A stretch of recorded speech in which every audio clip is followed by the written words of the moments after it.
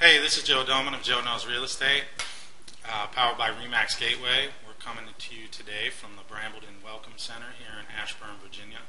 And I'm fortunate enough today to be with mortgage expert Leslie Wish of SunTrust Mortgage. Thanks for coming today. What we're going to talk about today are interest rates. So interest rates are a super hot topic today. Everybody's talking about them. In the past 45 days, they've jumped up almost a point. So where do you see interest rates going in 2011?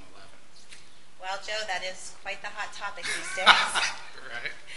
Everybody wants to know about interest rates, and everybody's gotten used to interest rates being at historically low levels, which is where they are right now, Sure. even though they have jumped up in the last 45 days. And everybody's big question is, are they going to go back down? And most experts would agree that no.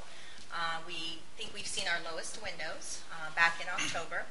However, rates are remaining relatively stable and in good range. We do expect to see the interest rates go up, though, in 2011 with the economy improving. Okay. So this is a real tough one. In 30 seconds or less, is it possible to explain to people what QE2 is, which is obviously having a bearing on Sure. what experts are predicting for 2011? Sure. Well, QE2 is quantitative easing 2. It's the second round of quantitative easing that the Fed has decided to stimulate our economy with. And on November 4th, the Fed came in with QE2, and they had three main reasons for doing that. They wanted to stimulate the economy by spurring spending, which creates inflation. They wanted to lower the unemployment rate, and they wanted to push stocks higher, all to have a positive effect on the economy, which, of course, when the economy is improving, the interest rates tend to get a little worse.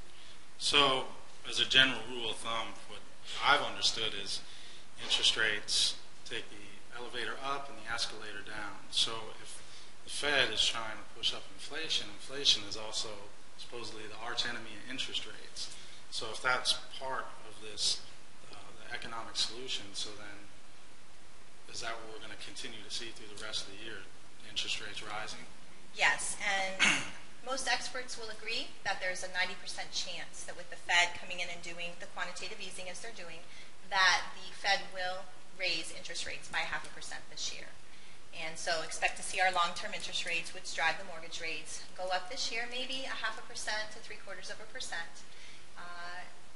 And that's where we'll end up. So is 4% hindsight 2020 now? Totally hindsight. That's it? No more 4%? No more 4%. I wouldn't get your hopes up. I think the odds of that are very, very low. All right. Well, awesome. Thanks. I appreciate you being out here today. Thanks again, Leslie. You're welcome. Thank you. Thanks.